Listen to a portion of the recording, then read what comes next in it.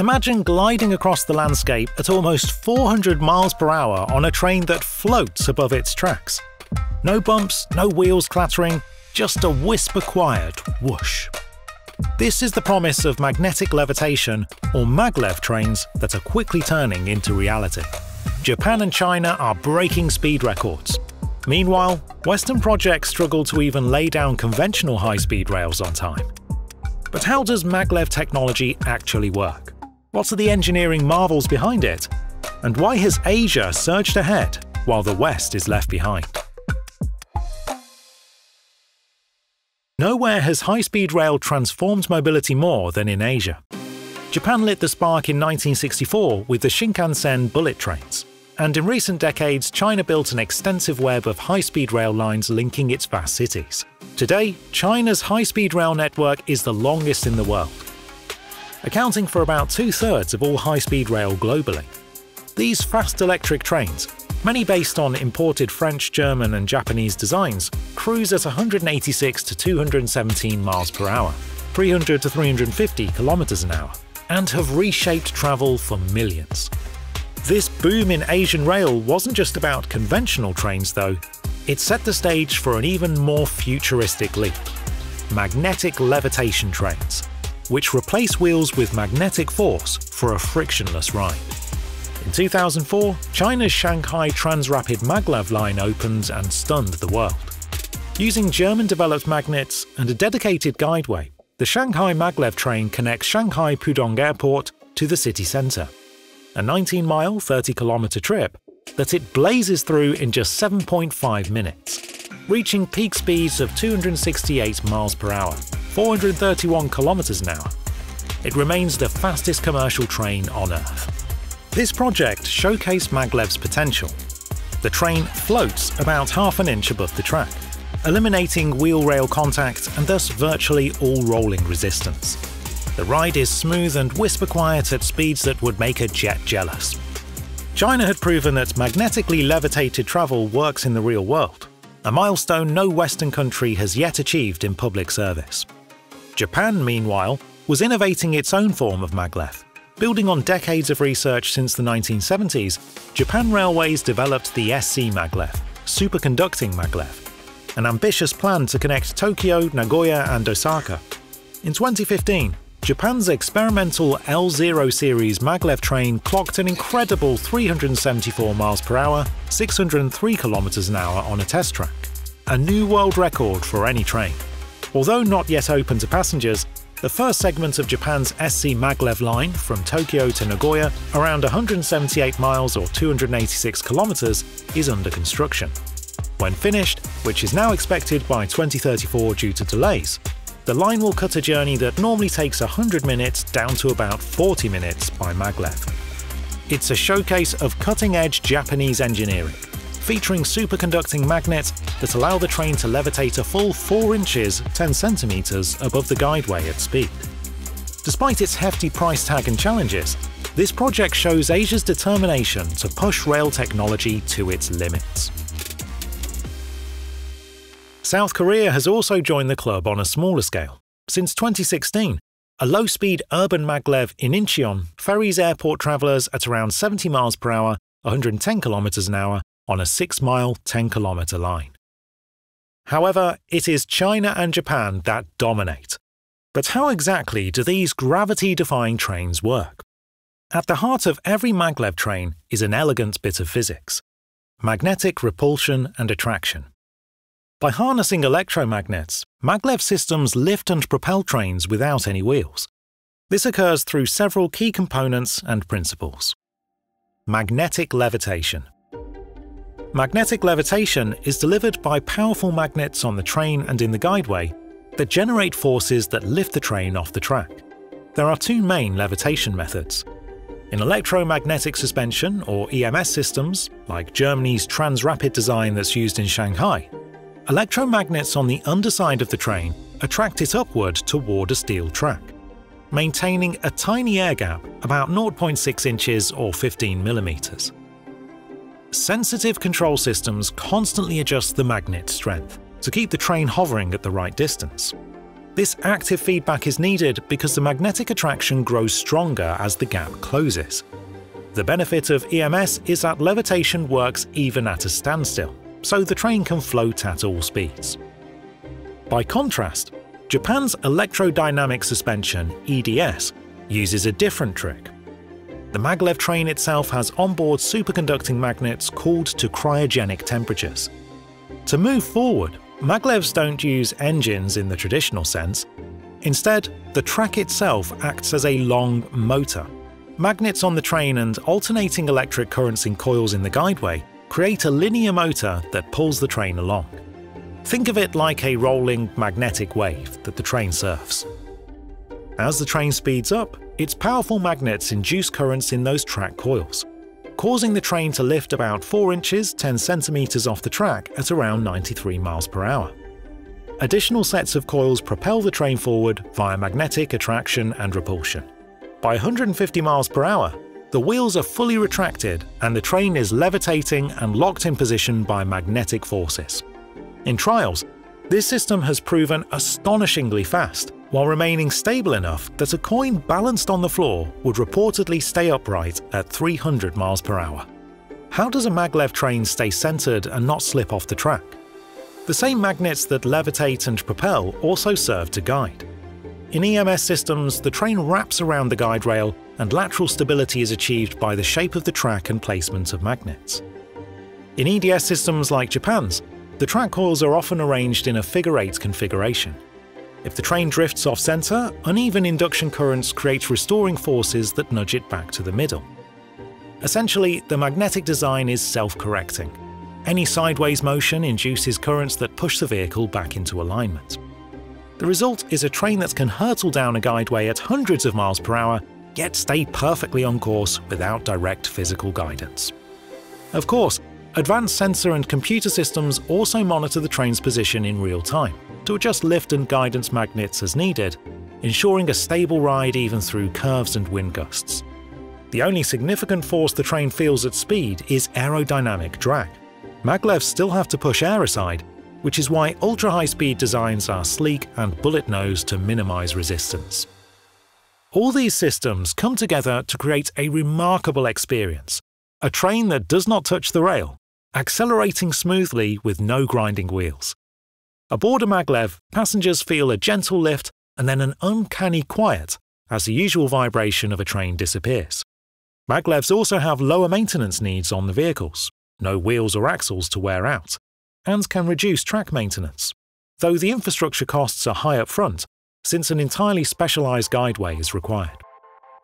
Asia's maglev and high-speed rail accomplishments stand in stark contrast to the struggles faced in the West. Projects in the US and UK have often been mired in delays, budget overruns, and political obstacles. The result is a widening gap. Consider the United States. America led the world in many past infrastructure booms. But when it comes to high-speed rail, it has lagged severely. The flagship attempt is the California High-Speed Rail, a plan to connect Los Angeles to San Francisco with trains up to 220 miles per hour. Approved by voters in 2008 with a budget of $33 billion, the project has since ballooned to an estimated $128 billion and counting. After years of slow progress, only a 171-mile segment in the Central Valley is under construction, and even that won't be operational until at least the 2030s, nearly 2 decades behind schedule. Politicians have disparaged it as a train to nowhere as costs mounted. Similarly, in the densely populated Northeast Corridor, a private consortium has proposed a Washington, D.C. to Baltimore maglev line using Japan's SC maglev technology. In theory, this line could whisk passengers between the cities in 15 minutes and eventually connect DC to New York in an hour. However, it has been stalled by environmental reviews and funding challenges. In mid-2025, the US federal government effectively halted the environmental review of the Northeast Maglev project, putting it on indefinite hold. Despite interest and even an offer from Japan to partly finance the route, the American maglev vision remains a paper proposal with an uncertain future. Across the Atlantic, Britain's experience has been similarly fraught. The UK's High Speed 2 HS2 project, a conventional high-speed rail line from London to the Midlands and North, was meant to be Europe's latest rail marvel.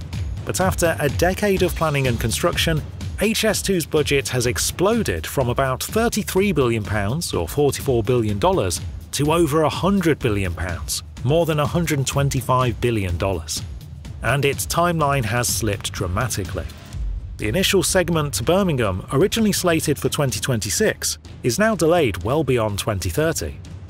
Worse, the government cancelled the northern leg to Manchester in 2023 after costs became untenable. British officials admitted to appalling mismanagement and lack of cost control in a project that was supposed to showcase modern rail prowess. Even Germany, the birthplace of Maglev technology, built only a short test track and never opened a high-speed Maglev line at home. A planned Munich airport Transrapid line was cancelled in 2008 amid cost concerns. The only operational Maglev in Western Europe was a low-speed shuttle in the 1980s at Birmingham Airport, UK. It closed in 1995 due to reliability issues. In essence, Western nations have been cautious about adopting Maglev, often favouring upgrades to existing rail or none at all. So why is Asia succeeding where others falter? Several factors emerge. Political will and long-term planning have been crucial. In China, the central government treated high-speed rail as a strategic priority, investing hundreds of billions of dollars and cutting through red tape to lay over 25,000 miles of fast lines in about 15 years. Authoritarian efficiency meant fewer delays in land acquisition and permitting. Japan, a democracy, moved more deliberately, but still benefits from a culture that values rail travel and continuous improvements since the Shinkansen's debut. Japanese engineers methodically perfected Maglev technology over decades in government-funded research centers. When it came time to build the Chuo Shinkansen Maglev, the government and JR Central were willing to commit $50 to $60+ billion to the first phase alone. That kind of financial commitment and consensus is hard to find in the West. In the US, by contrast, high-speed rail proposals often fall victim to partisan shifts and local opposition. Funding must survive annual budget fights, and projects get bogged down by lawsuits and environmental reviews that, while important, can add years. The Northeast Maglev proposal illustrates this. Despite private backing and foreign support, it faces skepticism about cost, ridership, and impacts on communities, which so far have kept it in limbo. Another factor is population density and travel demand. Asian countries have corridors with megacities where tens of millions travel between city centres. Ideal conditions for high-speed rail and Maglev to be cost-effective. In Japan, the Tokyo-Osaka route is so busy that the Maglev is justified as a way to add capacity and dramatically cut travel times. China's coastal metropolises similarly needed relief from clogged airports and highways, and bullet trains now carry billions of passenger trips per year. In parts of the West, intercity travel demand is met well by existing routes. The US is a prime example. Its cities are spread further apart and car culture is strong, making it harder to justify the enormous expense of new rail lines for moderate populations. Except in the Northeast, which is exactly where the only US Maglev was proposed. Europe has several successful high-speed rail lines, such as France's TGV and Germany's ICE, but even there, extending an entirely new Maglev network might not deliver enough benefit over already 185 mph trains for the cost involved. Meaning that Western governments have been hesitant to take the leap that Asia has. There's also technological and industrial focus. China and Japan view high-speed rail and Maglev as industries to lead in, exporting their expertise abroad. Chinese firms now build high-speed rail in many countries, and Japan aggressively pitches its Maglev and bullet train tech overseas. The competition between the two has spurred innovation. In the West, rail manufacturing is less of a national priority. The US buys trains from others. It doesn't nurture its own high-speed rail companies at scale. Without that strategic drive, big projects lose momentum. Lastly, we must note that Maglev is not a cure-all. Even in Asia, it faces challenges. The Shanghai Maglev, for all its speed, remained a one-off showcase. Plans to extend it stalled due to high costs, over $1 billion for just 19 miles, and public concerns about noise and electromagnetic emissions. China opted to build most of its high-speed network with conventional steel wheel trains, which are cheaper and interoperable nationwide. Japan's Maglev too has run into local environmental opposition. Construction was delayed by at least 7 years because of concerns about tunnel impacts on water stables in Shizuoka Prefecture. So while Asia is ahead, it is not without setbacks. What distinguishes Asia's efforts is that despite these hurdles, the commitment to the end goal hasn't wavered. The general trajectory remains full steam, or rather full electromagnetism, ahead. The story of Maglev trains and high-speed rail is a story of trade-offs and vision. Maglev technology promises extraordinary speeds, smoother rides, and potentially lower maintenance in the long run. It represents the pinnacle of what ground transport can achieve. Trains cruising at over 300 miles per hour, rivaling jet aircraft in city centre to city centre travel time, with environmental benefits and stimulate economic activity by knitting regions closer together. Asia's leadership in this arena shows what is possible when there is alignment of political will, public transport, and engineering ambition. However, the future of Maglev and high-speed rail will depend on addressing key challenges. Cost is the towering hurdle. These systems require billions up front. Not every nation can afford to spend $50 to $100 billion on a single line, nor is it always sensible to do so. Maglev trains can't use existing railway tracks. They demand entirely new corridors. In places that already have extensive rail networks, jumping to Maglev may not justify the expense, when modern fast trains, while slower, can run on existing infrastructure. The West's struggle also highlights soft factors that enable success: stable funding, streamlined permitting, and public buy-in. Without these, even the best technology will languish. If Western countries can learn from Asia's example, perhaps by establishing dedicated rail infrastructure banks, enacting faster approval processes for green transportation projects, and communicating the long-term benefits to the public, they might close the gap. Meanwhile, Asia isn't resting. China is experimenting with vacuum tube hyperloop-like maglevs that could push speeds past 600 km an hour. And Japan aims to eventually extend its maglev line all the way to Osaka. By the 2030s, we could see multiple commercial maglev routes in operation in Asia, shrinking travel times further. If those prove safe and economically viable, the pressure will mount on others to catch up or risk falling behind in efficient mobility. In the end, whether high-speed travel comes from steel wheels or magnetic levitation, the goal is the same: to connect people and cities faster and more smoothly than ever before.